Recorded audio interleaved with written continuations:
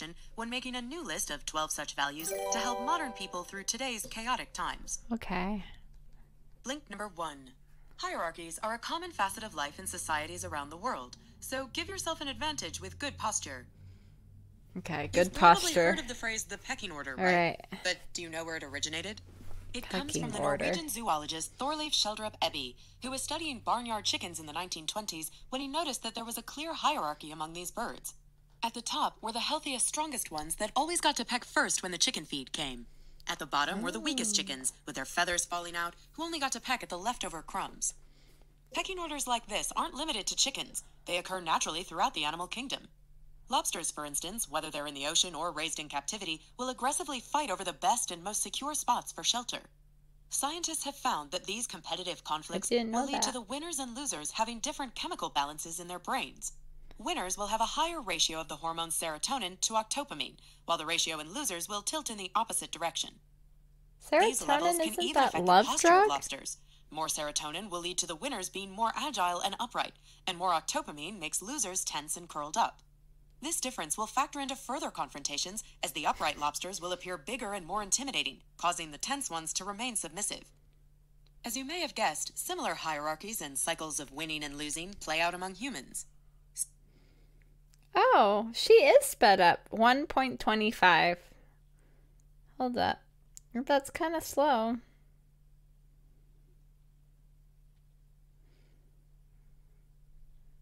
I didn't even know it was sped up. I just thought that's how it always sounded.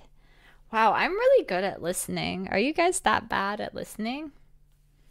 Here. Studies have shown that those in the grips of alcoholism or depression are less likely to enter a competitive situation, which only reinforces I didn't know you could slow it down.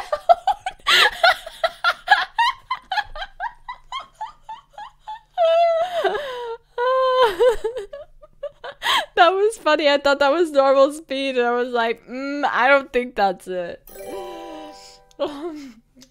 So this is that app that it's called. What is it called? It's called Blinkist, and it summarizes popular books into audiobooks, so you can listen to the popular, and it summarizes each book into about like 10 minutes. And I was just kind of curious because everybody keeps mentioning this Jordan B. Peterson guy or whatever. For some reason, I keep mixing him up with Scott Peterson, which was the serial killer who like killed his wife and his baby, but that they're totally different people apparently. So yeah, different people. So we just wanted to hear his methodologies to life, which we've learned that lobsters are aggressive, and pecking order of chickens. Weak chickens don't get shit, apparently. What else we got? Activity and continued low self-esteem and depression. And depressed lobsters. Conversely, those on a winning streak often present a swaggering and confident body language, which can help them keep their streak alive. Just like lobsters, humans are constantly measuring themselves up against each other, and we associate a person's intelligence with their physicality. Ooh. So, if you're trying to give yourself an advantage, follow the first rule. Hold your head high and strike the posture of a winner. Blink number 2. Care for yourself with the same tenderness you would a loved one. I do this. If your dog was sick and the vet prescribed it medication, you wouldn't second. So the first rule is to sit up straight and don't sit like a loser, apparently, is what Jordan's first rule is. Don't sit like you are weak. You need to, when you're around other human people, we need to size them up and look like we have the biggest dick in the room. Or in this, I guess, situation, tightest vagina. So, just kidding. Ask the doctor and leave the prescription unfilled, would you? And yet, 1/3 of people ignore the medical prescriptions they're given by doctors, which begs the question, why do we take better care of our pets than ourselves? Part of the reason is that because we're always conscious of our own flaws, we feel self-loathing, which in turn can lead to unnecessary self-punishment and a sense that we're unworthy of feeling good. Thus, we take better care of others than ourselves. This belief that we're unworthy goes at least as far back as the story of Adam and Eve being exiled from the Garden of Eden. Who here has taken better care of their pet than themselves. Do you guys find this true, or you know people who take better care of their pets than themselves? Just, I don't know. Curious. In this metaphorical tale, Adam and Eve represent all human beings, and they're tricked into eating the forbidden apple of knowledge by an evil serpent. By following the advice of the snake, humans are seen as being forever corrupted with wickedness. While the story of the Garden of Eden makes us self-conscious about this dark side within ourselves and can reinforce the sense that we don't deserve good things, it can also be read another way. It's not just us, but the whole world that is corrupted. The humans and the serpent of the garden can be seen as the entire world's natural mix of order and chaos. This Six-string duality of guitar nature can also be seen in Eastern philosophy as well, and represented in the two sides of the yin-yang symbol. There's a light and a dark side, yet both sides contain a portion of the other within them, and neither can exist without the other. In this scenario, harmony is achieved by finding the healthy balance between light and dark, and one should strive not to go too far in either direction. For example, if a parent were to try and protect their child from being exposed to anything bad, they would only be replacing that chaos with the tyranny of too much order. In other words, it's futile to try to be perfectly good. order. This leads us to the second rule. Care for yourself like you would a loved one. So look after yourself, but don't fight against the chaos, as this is an unwinnable fight. And rather than only doing what makes you happy, try to do what is best for you. As a child, you may not have wanted to brush your teeth or wear your mittens, but these are things that should be done. As an adult, Seems good. you must determine the goals that help define who you are and the direction you want to take in life. Then you will find the steps that you should take and the actions that are best for you. Blink number 3. Fucking hate minutes. The wrong companions can drag you down, so choose your friends. Oh. Have a good stream. See you, Ajax. Have a good day. Ciao. This is building off the Aristotle and virtue theory. Well, these are his 12 rules for life, so I'm just listening to the 12 rules. First one, I've not really thought about sitting up straight, but you know what? I knew this one guy. I didn't think he was an incel, but he really did like Jordan Peterson a lot, so maybe he was. I don't know. Since somebody mentioned that, I've seen that. I've definitely seen some... he's definitely had some incel-y talks, that's for sure. I will say that about him, which is weird. But I think that rule, the 2 rules, woman can sit up straight and we can treat ourselves just like friends, you know? So I do that. They aren't teaching me anything I don't know yet. It's like Scary Guru. If you look past his hard exterior, he's amazing. Look up the video where he talks about his relationship with his wife. I ain't got time. I just wanted to know what the 12 rules for life is according to him. The secret to life. I like hearing other people's perspectives. It's fun. But we ain't got time for a wife conversation. Wisely. Choose One of friends the author's wisely. childhood friends never left the prairies of his northern Canadian hometown, Fairview, Alberta. Instead, he stuck around and ended up among the town's other ne'er-do-wells. Every once in a while, the author would return home and catch up with his friend, and each time his friend's slow, sad decline became more apparent.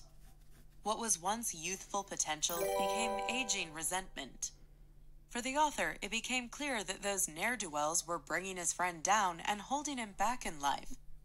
And this is something that can happen to anyone, anywhere. In a workplace What's a setting, a similar ne'er-do-well? dynamic can play out when an underachiever is put into a team of high performers. The manager might think that this will result in the problematic employee picking up good habits from the others. But studies have shown that the opposite is more likely to happen, and the bad habits will start to spread and bring down everyone's performance. This is why the third rule is to make sure you surround yourself with supportive friends, as these are the kinds of friendships that can bring about positive change. Being picky about your friends is a smart move and is not selfish or snobby. Supportive and encouraging friendships run both ways. When you need a boost, they'll be there for you. And if your friend needs help to rebound from a setback or make an improvement, I look you'll be strong. there for them. No, that was the angle. This I'm dynamic can weak. encourage individual success, and as Ooh, part of a this. team, it can lead to great social accomplishments.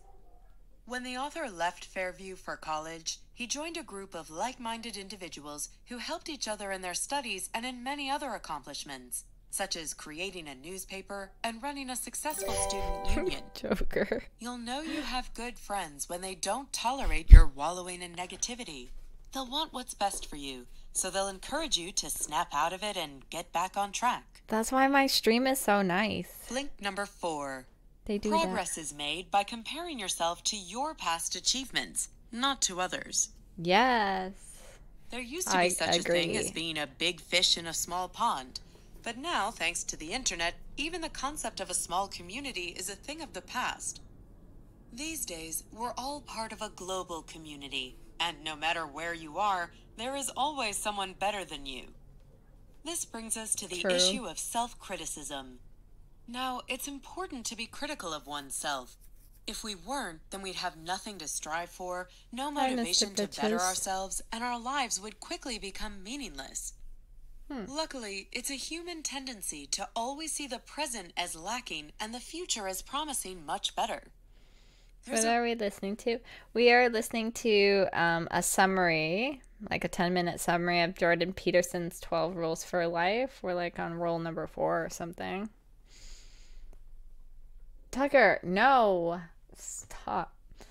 I mean, so far, so good. Last rule was have good friends that don't drag you down.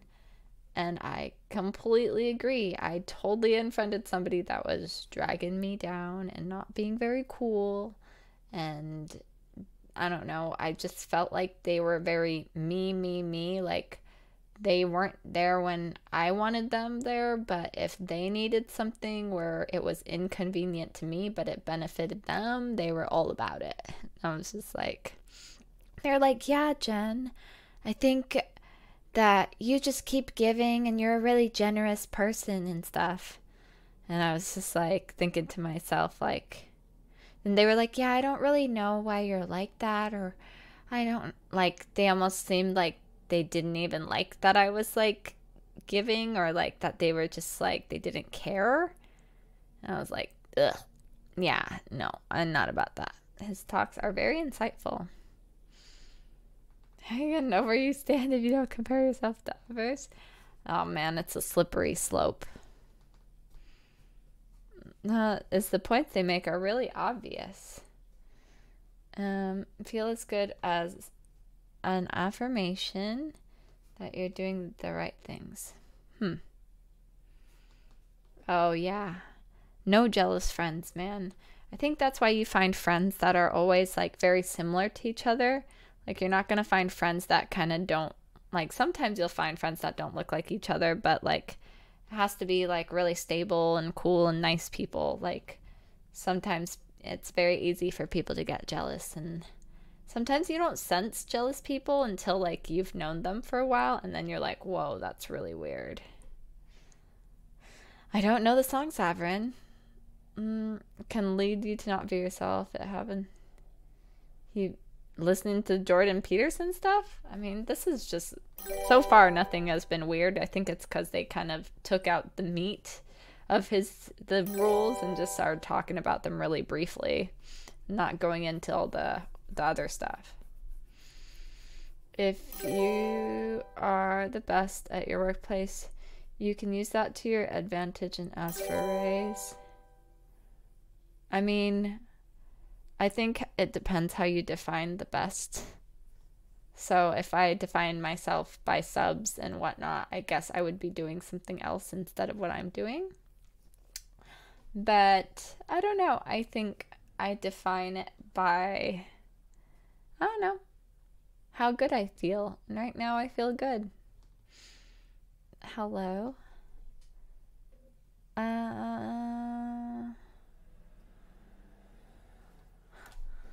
Wait, who? K-Tag? What? I'm jealous of the other guy, knowing he's one word I'm being here via. A lot of people don't have reasonable parents to tell them this stuff, so even the obvious shit is helpful. I said helpful. Helpful. I can't even pronounce words now. Just not sure to fully friend someone.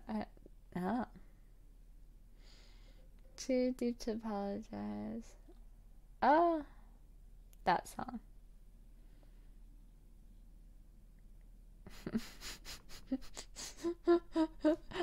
Slight race. No, I mean, it just came out that way, man. I don't know how to unlurk to say you would be successful at anything you set your mind to. I agree. I think so. Say, in my profession, professional cooking, it's easy to see who's good and who is bad. You make good food. The fuck? I'm not reading chat no more. Reason for this tendency, as it helps us stay motivated to push forward and take action. However, self-criticism can get ugly when it becomes all about comparing ourselves to others. When this happens, we quickly lose sight of our progress. First of all, this isn't common sense to not compare yourself to others. I'm gonna let you know, my Asian parent compare me to other people all the fucking time. I literally told them it's actually unhealthy for my mental health to compare me to other streamers. They were like, well, how are you supposed to know how good you are if I don't compare you to other streamer? And I'm like, stop. Like, these people are my friends. You don't compare me to my friends. Like, that causes like animosity and weird shit. They're like, I don't understand. I just want to help you. I'm like, no, you are not helping. Like, just stop. So, do not compare streamers to other streamers. It is really rude. They should just be compared against their old selves. Because, you know, it's like comparing one girl to another girl. You just can't compare them. They're totally different. Bum, bum, bum. Leads to thinking in black and white terms. We've either succeeded or failed. This prevents us from seeing the incremental improvements that are often small but nonetheless important. Comparisons also lead to losing sight of the big picture by focusing on a single aspect of our lives and blowing it out of proportion. For instance, let's say you're reviewing the past year and notice that you weren't as productive at work as some of your peers. You could instantly end up feeling like a total failure. But if you were to zoom out and look at all the aspects of your life, you might realize that you made some real improvements in your family life. This is why... Oh my god, you are such a genius, Kaikia. Like, you're like, I should start comparing, like, why can't you just be like somebody else's mom that doesn't compare them? I need to, like, think of somebody else's mom, but, like, we don't really talk to other people's mothers, so that's kind of a hard one. But I feel like that would be pretty good, honestly. I'm different from all the other... How am I different? Okay, this is really... I don't even know how I'm different. I would like you to explain to me, Tucker. Please explain, Tucker. Because, I mean, there are a lot of girls out here. I'm not going to lie. There are. Like, yeah. The third rule is to never compare yourself to others and to always judge yourself against your own prior accomplishments. Comparing current results to past ones will also keep you moving forward. If you start to think that you're always winning, this is a red flag that you need to do a better job of taking risks and giving yourself challenging goals. When checking in on your progress, think of yourself as a home inspector. This means looking at things from top to bottom and categorizing every problem. Is it a cosmetic or a structural fault? Before you can give a stamp of approval, make a list of things that need to be improved. This detailed approach is likely to keep you so busy on yourself that you'll be unconcerned with how you stack up against others. Blink number 5. It is a parent's duty to raise a responsible and kind child. If you've ever seen parents ignoring a child who's wreaking havoc, you may have wondered, are they just bad parents, or are they being clever by allowing the child to tire himself out?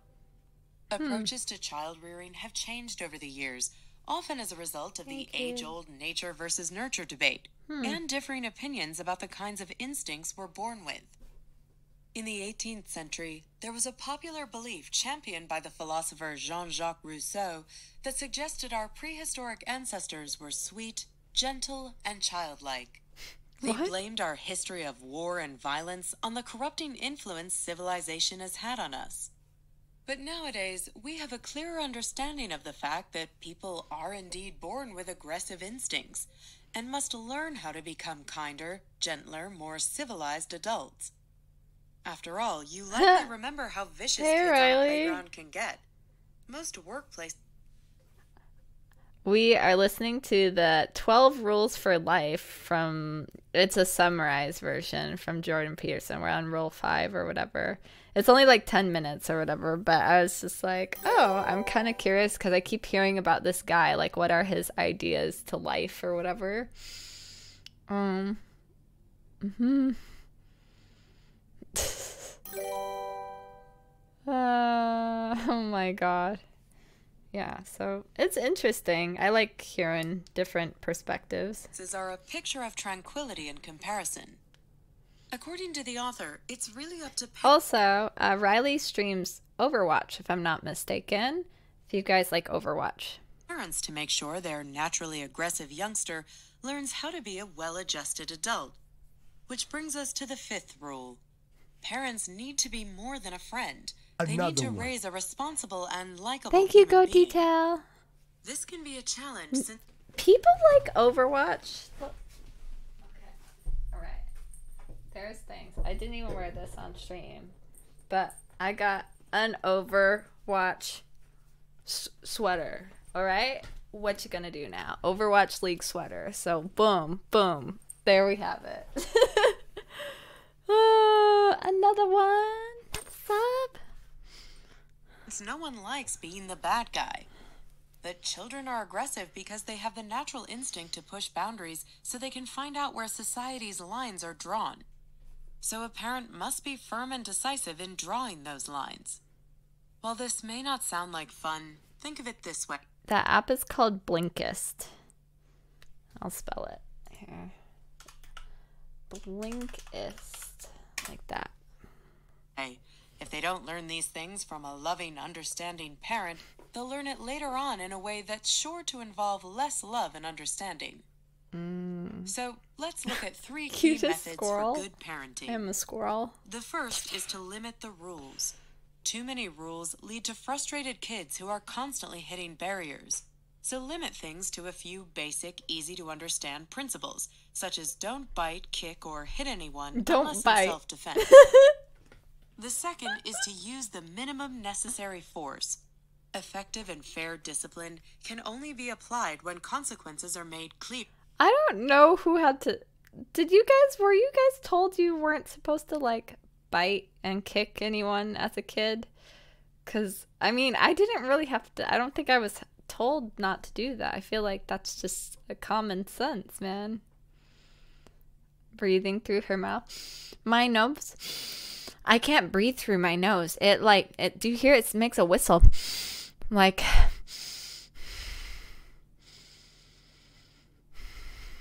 I can't like breathe without making like really loud noises. Like just if I had to only breathe through my nose, I think I have a deviated septum or something naturally. Because I can't sneeze. So when I sneeze, nothing comes out. It's like broken. It's always clogged, but always. And I don't know what that is. Yeah, where I can't breathe out just my nose. Like I have to breathe out my mouth or else I would suffocate. I don't know. You need to finish the black client. Oh, yeah. This one's all long and then this one's all short. I know what you mean. I just gave up, honestly.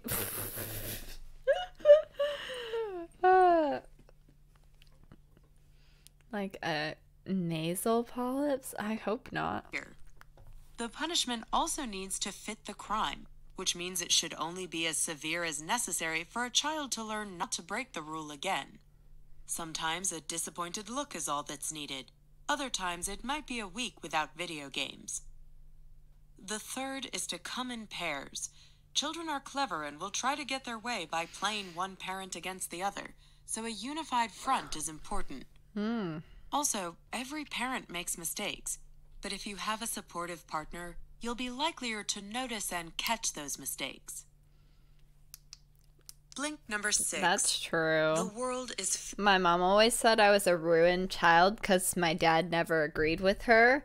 And then she was like, your father lets you do everything. This is why you're the way you are.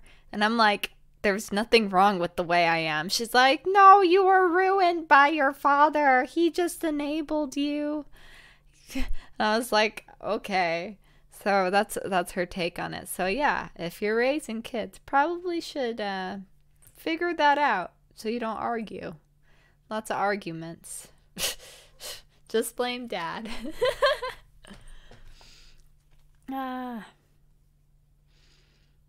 Filled with injustices, but we should not blame others for our lot in life. There's no point in mincing words. The world is full of challenges and suffering, but this isn't cause for despair. Nevertheless, many people throughout the ages have seen life as so cruel and unfair that drastic responses are justified. My mom was the youngest child, so I don't know. Blame Trump.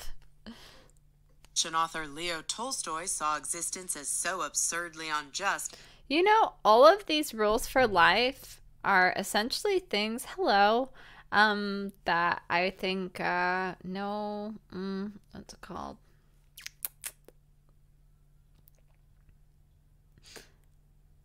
They're just things to help people not be depressed. Like, don't have shitty friends and sit up straight and take care of yourself like your best friend. This is all what I say in my positivity talk.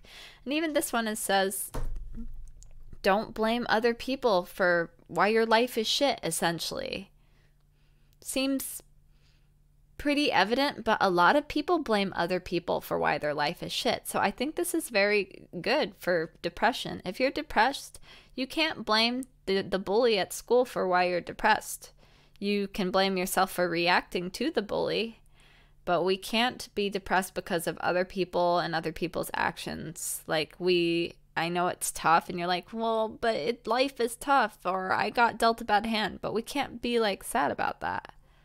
I don't know. I'm just saying we have to blame ourselves, and we have to do whatever it takes to get out of that. Whether it's compartmentalizing, denying, whatever it takes. So,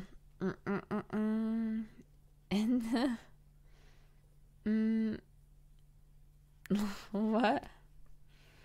But yeah, I think when I started taking responsibility for my life is when I changed my life personally, because I used to think it was everything else, it was everybody else's fault, it was everyone else's problem, and until you decide, no, it's nobody else's fault, it's nobody else's problem, and it's your problem, that's when you're going to become happy, because that's when you realize you are in control of how you react, all these things.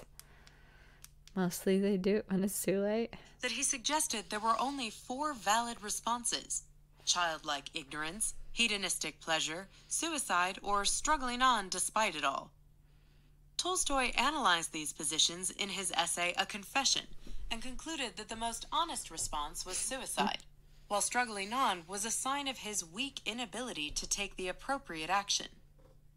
Others have responded in a similar fashion, yet decided to take other lives along with their own, in acts known as murder-suicides, such as the Sandy Hook or Columbine school shootings.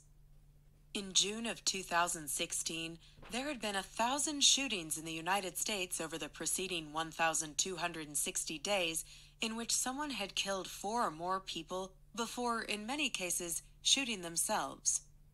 The fuck? But despite Tolstoy's bleak worldview, and no matter how much you've suffered or however cruel and unjust you find life to be, that's a lot of deaths. Blame the world. That's more than 9/11. This is the gist of the 6th rule for life, which 3 states times that you the should amount take of 9/11. responsibility for your own life before you judge the world. There's another Russian writer by the name of Alexander Solzhenitsyn who believed it was possible to reject the cruelty of life even when it's being cruel to you. Solzhenitsyn was among the communists who fought against the Nazis during World War II, yet despite his service, he ended up in prison by his own state after the war.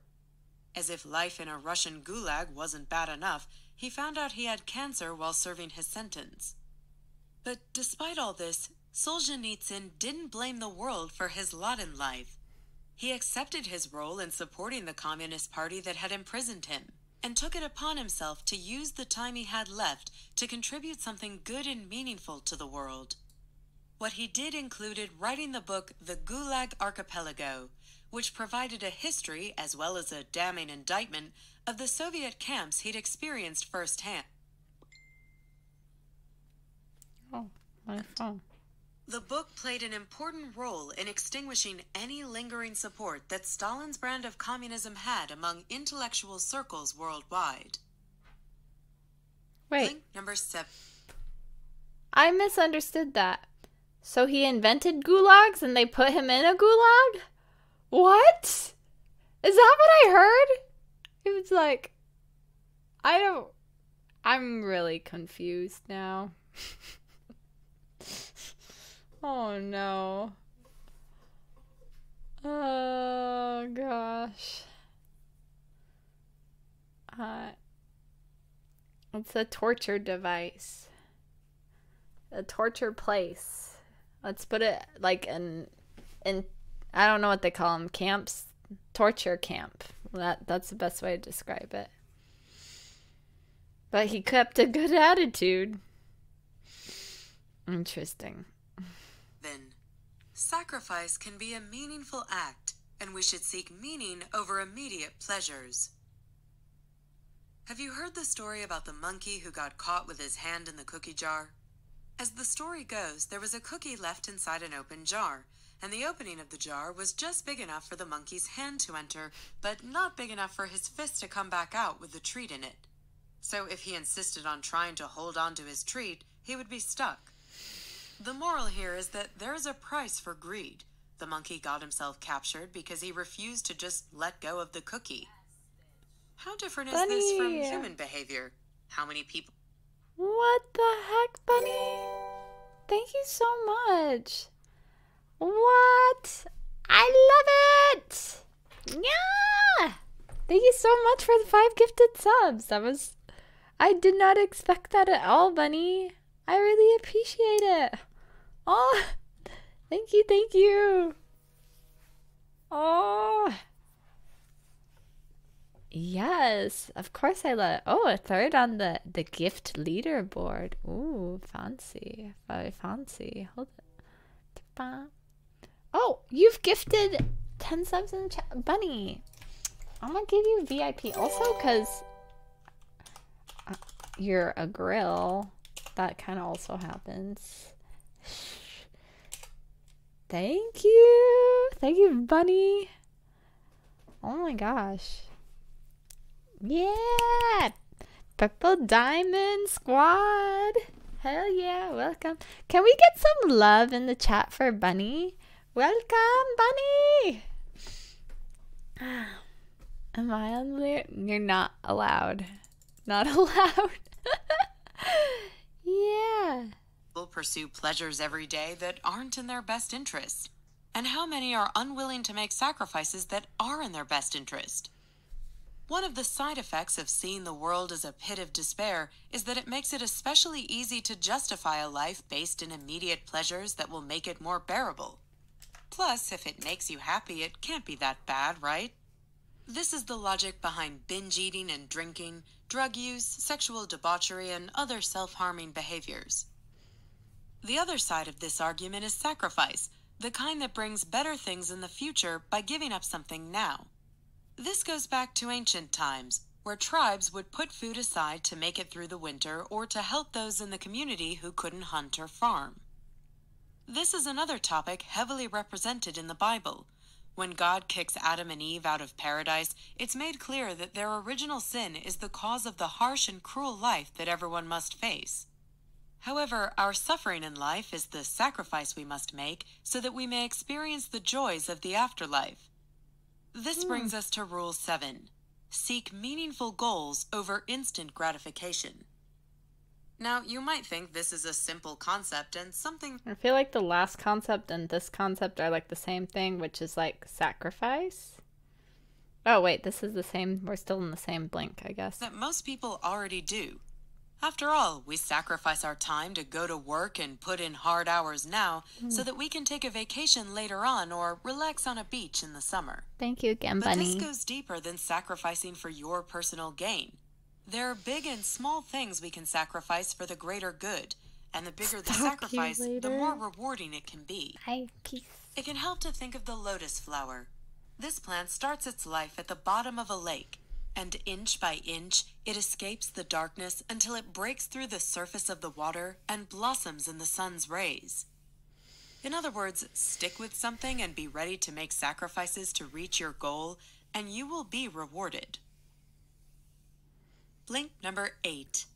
Lies are a common tool of self-deception, but we should strive toward truthful living. Be truthful. The German philosopher Friedrich Nietzsche believed that you could measure the strength of a person's spirit based upon how much undiluted truth they can tolerate. While truth is often considered a valuable commodity in our culture, we nevertheless tell lies all the time. One of the main reasons for lying to ourselves and to others is to get what we think we want. The Austrian psychologist Alfred Adler called these life lies, and they're characterized as the things we'll do and say to turn a poorly thought-out goal into a reality. For example, you might picture your retirement as taking place on a secluded beach in Mexico with an infinite supply of margaritas. This kind of goal can be so attractive that you'll continue fooling yourself into thinking it's possible, even as events pile up that make it increasingly far-fetched. Marguerite. You could even develop allergies to sun, sand, and booze, but continue lying to yourself about this perfect plan, even though it's not really a plan at all, since you haven't identified any concrete steps that could potentially make it a reality. These kinds of delusions often go hand in hand with our ability to fool ourselves into thinking we already know everything we need to know. This is an especially foolish perspective to have, since it shuts off our natural desire to learn and grow. But worse and far more evil things can happen when you're living a life lie and unwilling to recognize the truth. In John Milton's epic poem Paradise Lost, Lucifer is portrayed as a reasonable character, but one who becomes too proud and enamored with his talents, so much so that he and his followers are kicked out of heaven for daring to challenge God's ultimate truth. This sets up rule number 8. Stop lying and be truthful. You don't need to give up each one of your ambitious goals, but you should be flexible so that your goals are realistic and reflect the truth. So, as your understanding and worldview changes, so should your goals. And if your life is off track, it might be time to challenge the current truth you're following, the one that has you feeling weak, rejected, or worthless, and reaffirm your personal truth so that you can get back on the right track. Okay. Blink number 9. I know people are saying that this Jordan Peterson guy is, what was it? They were saying he leads the incels or something. But to be honest, all of these are tenets of spirituality. Like, literally everything that so far in this book that we've learned is just spiritual. Be truth, listen to your inner truth. Like, that's very spirituality. Like, and even like being kind to yourself, also spirituality. I don't know, surrounding yourself with like-minded people, also spirituality. Like, all of these are, like, well, these are all the things I learned when I learned about spirituality, so I feel like they're all the same, but I guess maybe he doesn't categorize them under spirituality, so that's really interesting. And he just packaged it as his own book. He's like, oh, I learned spirituality. Now I'm going to say they're my rules for life because I studied a lot of psychology. The insult talk is not, preaches common sense. I think it's spirituality, personally. It's all the same things. I mean, I don't think it's common sense for people to be kind to themselves. Like, others are kind to them, because I think a lot of people that aren't kind to themselves come from like homes where their parents weren't kind to them or other people weren't kind to them growing up. So it's very hard for them to be kind to themselves when people around them are like abusing them constantly, and then they think that they deserve that abuse. But you wouldn't know, I guess, unless you grew up like that. I've seen some home act like an incel nor empower them. Huh? Am I kind to? I am very kind to myself now. I'm very kind to myself now. Conversations are an opportunity to learn and grow, not compete. Thousands of years after his death, the ancient philosopher Socrates is still considered one of the wisest men who ever lived. One of the reasons for this is his belief that the only thing he was certain of was that he knew nothing, and this was a driving force in his conversations and his openness to learn. When you engage in genuine conversation, it should be a similar process to thinking. Thinking things over is essentially listening to yourself as you explore two sides of an issue. I don't think he's an incel, but I've heard of him as described of like the king of incels, like he like leads them or gives them like their life purpose or something. I've heard some crazy shit. I've seen, I don't know, like, is he like the person behind, like, I don't know. I've learned, like, I thought he was like behind the whole men going their own way movement and shit like that. I don't know if that's true, but you know, maybe I might be wrong. Lol. Not true. Who knows? That's funny. But yeah, it's still fun. Internal dialogue, which can be difficult since you need to people accurately exaggerate represent both sides, probably, while also remaining objective in your conclusion. This is one big reason why people talk to each other, so that they can more easily present the two sides of an issue and come to a conclusion. Even children will do this. If one kid thinks it would be fun to play up on a roof, they might suggest this idea to a friend who then points out the dangers of this idea. How did he become popular? Dissed them, then retracted. Wow, you guys really know a lot about this guy. Why do guys like him so much then, and how come women don't talk about him? Fake news? I don't think. Oh, you've never seen MG Tao? Then that's the band of incels, the men going their own way thing. That shit is the most incel-y thing I've ever seen in my life. I had no idea, and I like fell in a hole in the internet one day, and I was like, what is this? I was like, oh my god. And I was like, I don't know. It's pretty toxic. It was pretty toxic, man. It was not normal. Usually SJWs. I don't know. I remember my last ex, I asked for him to take me on a date, and he told me I was an SJW because I argued with him why we didn't go on dates. So I don't know, care for that word too much, to BH.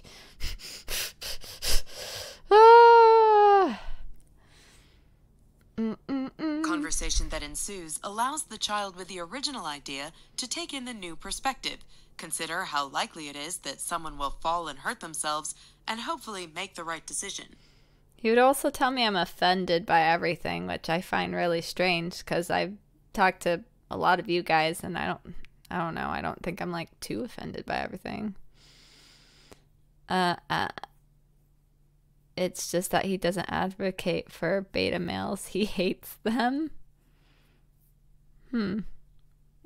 That's interesting. I think people should be confident. That's good. However, conversations often don't go this way.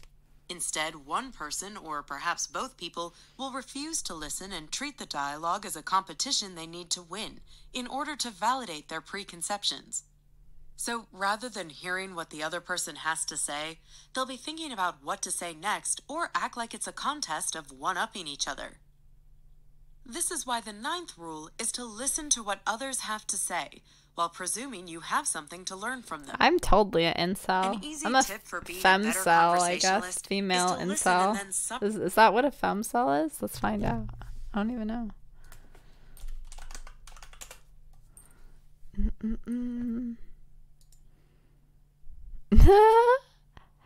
Female involuntary celibate subculture that seems to be spawned from incel. Although similar, they have complete abhorrent to each other.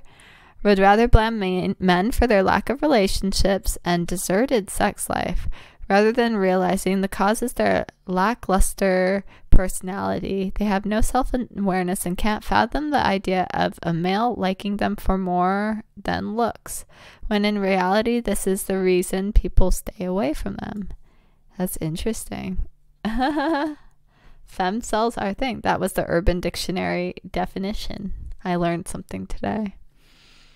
I don't really have that problem where I think people like me just for my looks, because I think I'm cute, but I mean, I don't really play it up too much, so I don't really feel like that's an issue. I don't know.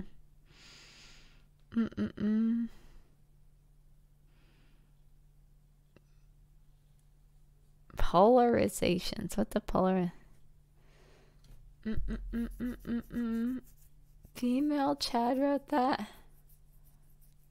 Lack of nostril breathing. I'm just a mouth breather nerd that figured out some things.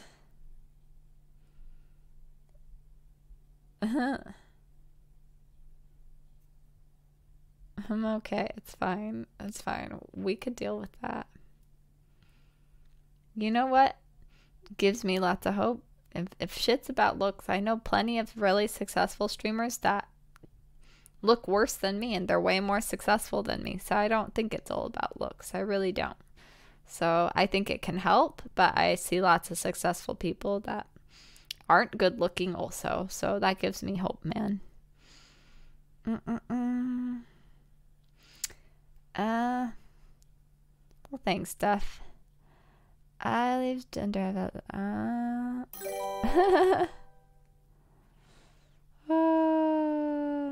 Content and luck. I mean, I don't know.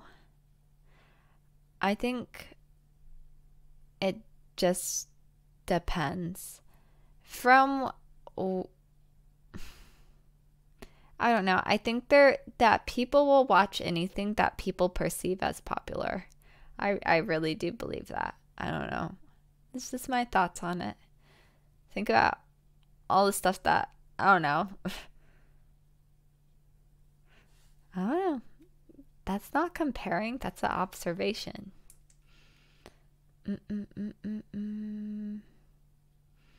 My niche?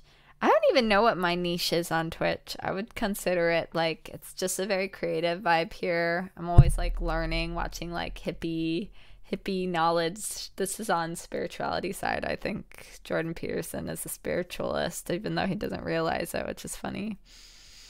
Summarize or recap out loud what the other person just said. This serves multiple purposes. It helps assure that you've heard things correctly, while also helping it stick in your memory. It also reduces the likelihood of distorting or oversimplifying details in order to suit your side of the conversation. Sometimes the truth hurts, and it's painful to take in information that means you have to change your ideas and preconceptions. But this is the price you pay as part of the beautiful process of learning and growing. Blink number 10. Nothing wrong with that, The complexity Hairball. of life should be confronted with clear and precise language. Life truly is an enormous and complicated tapestry, and yet we tend only to see the isolated parts we need to see. If you're walking along and see an apple on the ground, you probably don't think of the branch, tree, roots, and soil that were all connected before it fell. The reason is that we tend only to recognize or pay attention to the things that are either useful to us or stand in our way. Wait, I'm trying to read chat. Hold up. There's a lot of things going on here. Mm, mm, yeah, thanks, Nephorexis. Um, love it when you sing. Thank you. We'll probably do that. I meant to do it today, and then I was like, it's tea time. Fuck it. It can be hard at times to find people that are into stream watching. Not only do you need to watch stream, you need to watch the same channels when connecting with others. Huh? I'm confused. mm, calm. Thanks, Aronum. I'm optimistic. That's good. That's really good. I am optimistic. I'm a survivor, okay? We're doing it. Survive! I feel it. I'm not always my 100%, but I really do try to, and it's gotten so much better. So much better. We're all survivors here, guys, right? Thank you for surviving and doing your best job. Okay, Beyonce. It's Destiny's Child. The apple catches our attention because it represents food and sustenance. But we don't consider the tree and the soil because they are of no use for satisfying our needs. Of course, we can't be thinking of everything all the time. The world is far too complex for that. So the mind simplifies things and makes it easier for us to get on with our lives. However, every once in a while, something can happen to shatter our conception of the world and make things seem chaotic. This is why Rule 10 is extremely important. Use precise language. How does this help? Well, think of the word car. You know what a car is, right? It's a vehicle that gets you from point A to point B. Yes. But when this vehicle breaks down halfway between A and B, do you know the precise ways in which a car works? Can you pop the hood and fix this piece of complex machinery? There's a good chance that when your car breaks down, you feel primal urges to curse and maybe even kick the car for not being such a simple thing anymore. This is what happens when things get complex and chaotic. So in order to recover, you must re-establish order by clearly and precisely explaining what went wrong. The same thing needs to happen when your body breaks down and you get sick. There could be any number of problems going on, so you need to tell your doctor the precise symptoms. Does your stomach hurt or is it a fever? Did it begin after you ate something? What was it? How dare By you? being precise, you can restore order and take steps to start feeling better. Precise language can make your relationships run more smoothly as well. Does your partner do something that bugs you, like failing to clean up after themselves? It is. The sooner you're honest and precise with them, the easier life will be. Why is there a blink to be precise with people? I think what they mean is communicate. Blink number 11. Okay, we're on rule 11 of Jordan Peterson's rules. We're pretty close. That's out of 12. So, yeah. Doctor, help me. Bad and oppressive men, but according to the author, we must avoid suppressing human nature. In George Orwell's The Road to Wigan Pier, the author comes to the conclusion that socialism was attracting defenders in England not because of sympathy for the harsh conditions facing miners, but out of hatred for the rich and powerful. Today, there are similar attitudes toward the male-dominated leadership known as the patriarchy. One influential source of this hatred for the patriarchy is Max Horkheimer of the Marxism-based Frankfurt School, a proponent of so-called critical theory. He felt that education and intellectualism should focus on social change, and instead of working to empower women, it should seek to combat and destroy the powerful oppressors in a culture, that is, the ruling males. Likewise, in humanities... Wait, is your name... Wait, are you a George Peterson reader? Because your name is Jor Pets. I'm sorry. That was just like super random. That seemed really specific. Oh, education is important. Yeah. Very interesting. And that watch the same channels, huh? Hi, Elite. Hi, guys. Another bunch? Wait, what? Who are you? Oh, well, who am I? Who am I? Okay, wait.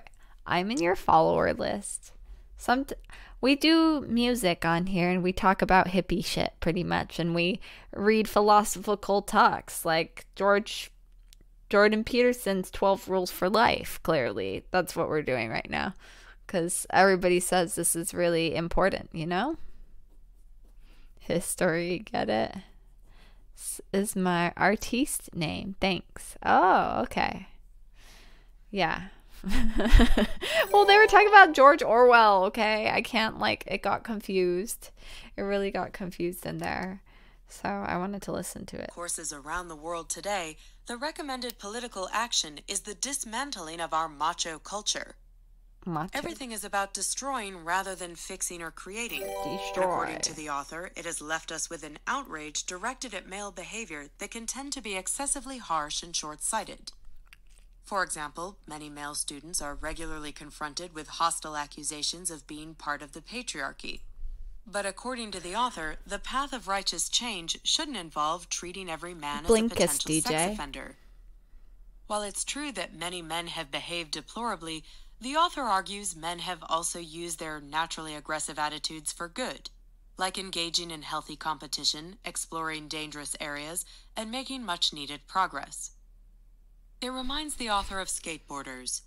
Outside some of the buildings on the University of Toronto campus, there were amazing skateboarders showing off admirable fearlessness and a willingness to embrace danger. But then city officials decided to prohibit skateboarding on the campus. Which brings us to rule number 11. Don't bother young people skateboarding. According to the author, we can establish rules that go against the very nature of who we are as people. Our rules should definitely protect us, but they should. So this chapter is about not suppressing human nature. So I guess don't suppress what is natural to you or fun. Do so in a way that suppresses the good qualities in people. We've actually seen a fairly good fictionalized account of what can happen when men are stripped of their masculinity. As the story in Fight Club shows us, aggression can then become a forbidden fruit that manifests itself in fascist tendencies.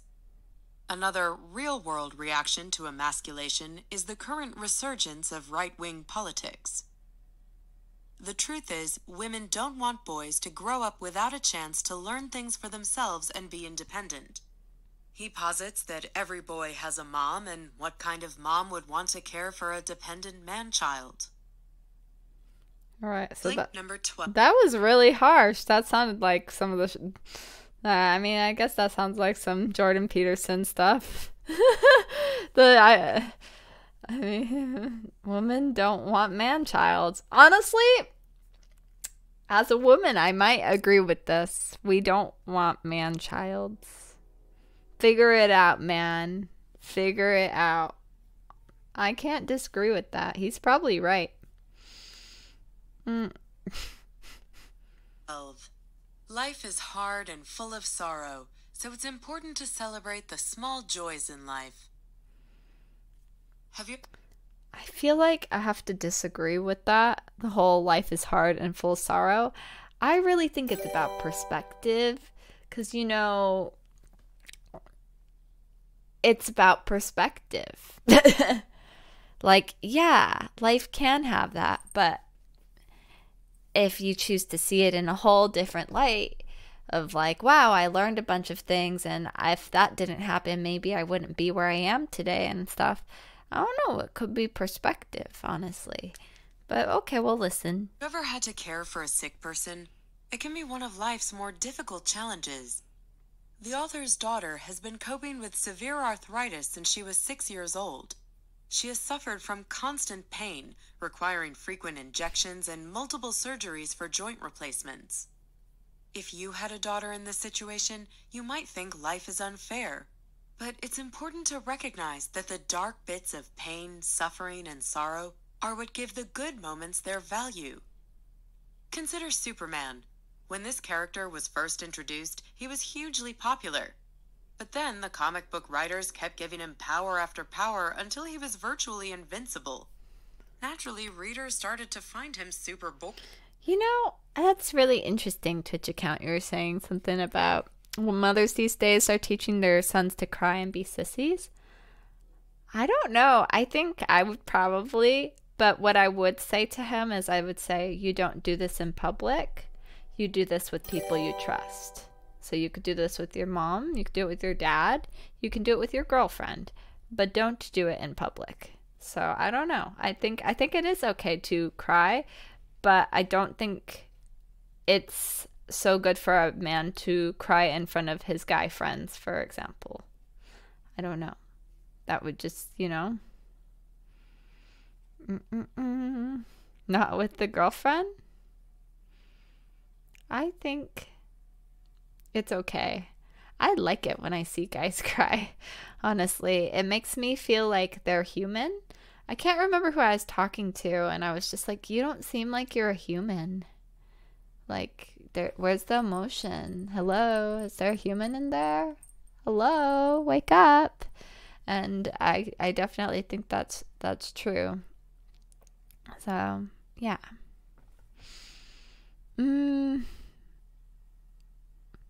But there are never tears.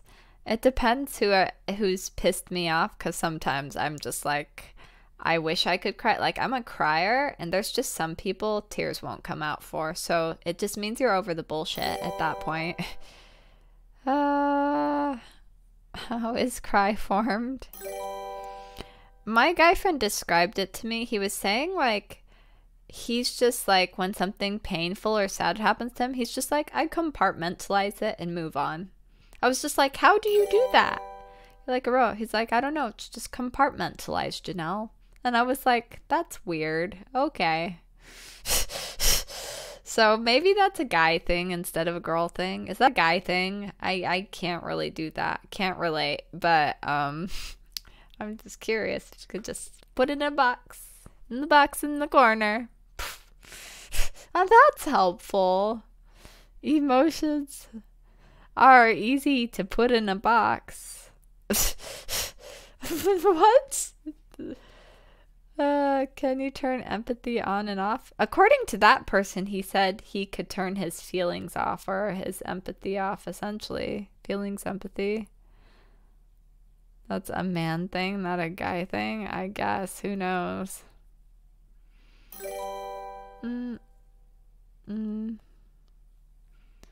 Wait. Okay, which one of you guys can switch off your emotions? Press 1 if you can turn off your emotions. Press 2 if you cannot.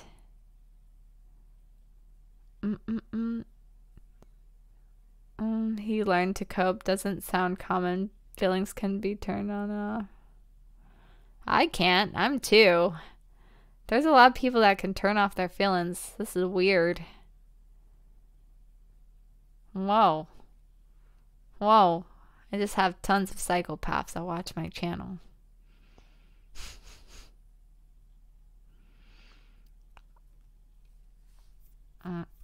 I'm pretty sure, you know who's a badass and cries in like all of his movies? Jack from Titanic. I can't remember his actor name. But I swear he cries in every fucking movie. All right? Leo. Yes. Leo fucking cries in all of his movies.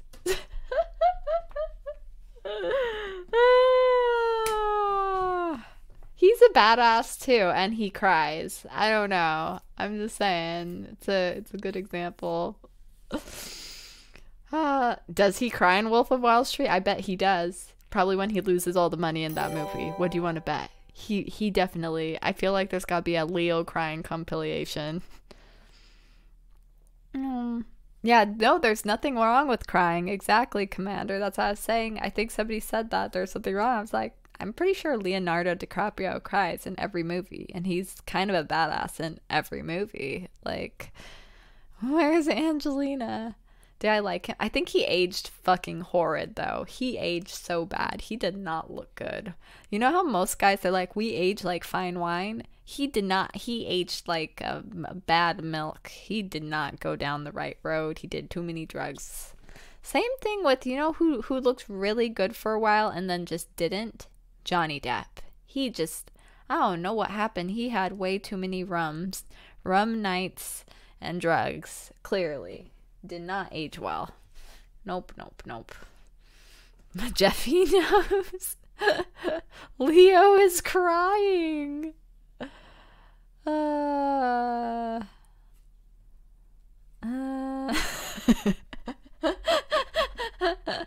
His acting aged really good though. Oh, he's great at acting. He's a great actor. He's amazing.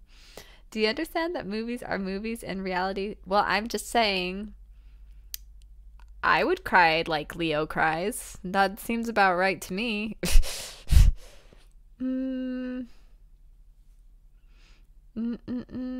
Tell me. I look terrible for my age. Oh no. Only allowed to cry if you're a warrior. Yeah. Honestly, I think that's the sexiest when a guy cries. Oh my God, Bunny. What? Thank you. Ooh. Thank you, everybody. Thank Bunny Ho. If you, I'm just gonna say Bunny. Sorry. If just put love in the chat, guys. Yeah. I love crying. Nice man. What? Who? Yeah. Hugs. Another bunch. Yeah. Welcome to the Fox family. If you got Sabu. And yeah. Good evening. Good evening. We're on the last one of these thinkies, which is like good. So, I don't know. So this is, oh yeah, the one about talking about life is sorrow, so we need to celebrate our joys. Oh, crying makes me feel so good. After I have a good cry, I'm like, I feel good. Like sometimes I just well up of emotion. I don't know how that happens, but it just builds up in me. It really does. And I get it out and I'm like, I have no tears to cry, and then I feel really good. I'm sure you can relate if you've ever had a good one. Do you have a passport? Do you have your shots? I have a passport. I can't remember the last time I got a shot because I'm like really scared of shots. Let's watch The Notebook together and cry. I can't watch fucking Ryan Gosling in anything because I like went on a date with a guy that like looked just like Ryan Gosling. Like me and my roommate, like we just called him Ryan Gosling. He was just Ryan Gosling in my living room. I mean, he wasn't Ryan Gosling, but he just was a doppelganger, and he apparently doppelganged for Ryan Gosling, apparently. I don't know. Only in LA. And, like, Ryan Gosling totally broke my heart, so now I can't watch The Notebook without being, like, annoyed that Ryan Gosling broke my heart. So, that happened. So there you have it. How's new roomie? New roomie is great. That was super weird. I think he had issues though. Why is there no story for girl? Why should girls be protecting men? They're like double my size. Literally, I think I wrestled with one of my guy friends one day, and they pinned me down like with one of their arms. Like I could just do nothing, and I was just weak. They don't even weigh that much more than me. Like guys are so strong. I'm like, the fuck? It's so weird. They are so strong. Like I'm useless, like compared to like guy strength. Like if we're just talking about muscles, yeah, their muscles are so muscly, like it's crazy. So I don't think girls should be defending a guy, honestly. Like we don't even compare on a biological standpoint. Like, yeah, y'all have superior muscles, I'll admit it. All right? They get weaker when you kick them in the balls. Oh, man. That's true. Moose called? What's the moose? You get 2 girls to protect you. Okay, we could do the 2 girls. It's kind of like, do you remember that I don't know. It was in Zelda. I think it was called like Gerudo Valley or something. And it was all these like woman guards around that area, and they'd like kick your butt. Nobody probably remembers that.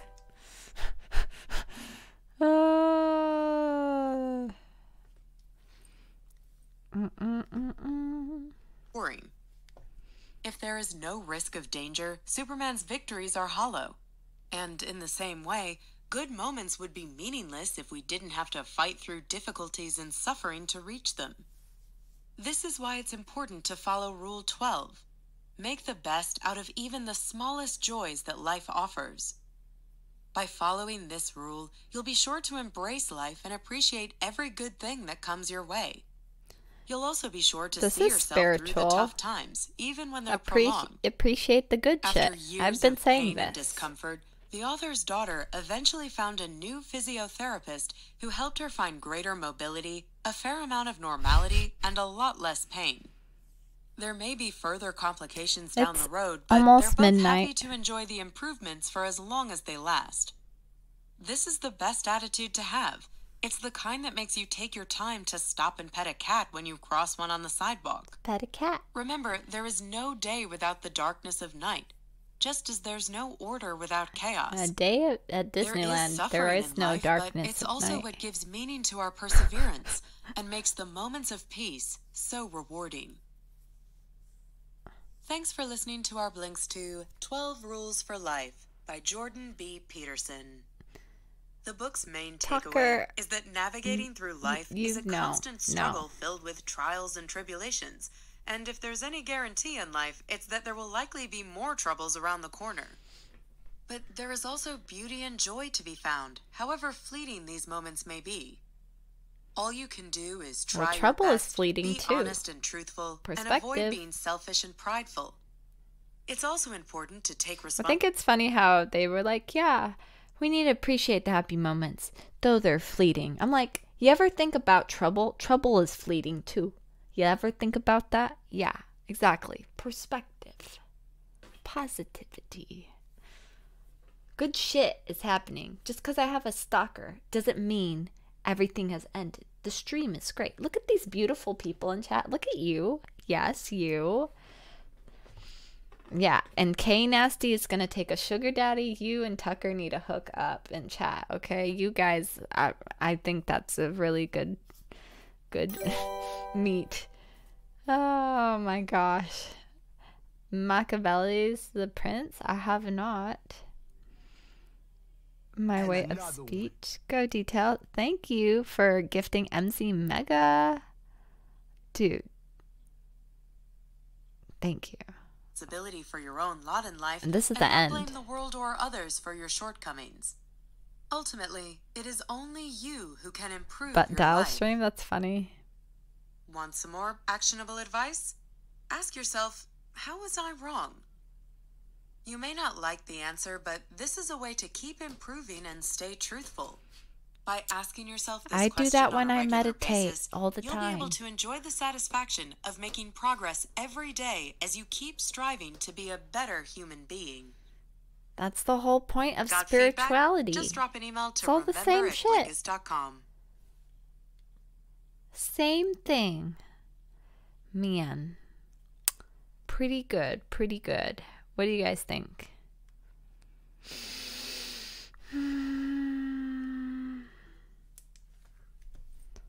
You can only prevent forest fires.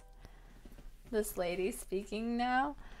I mean, okay, I literally listen to those things, the blink books, like when I'm in the car, honestly. I think they're really interesting and fun.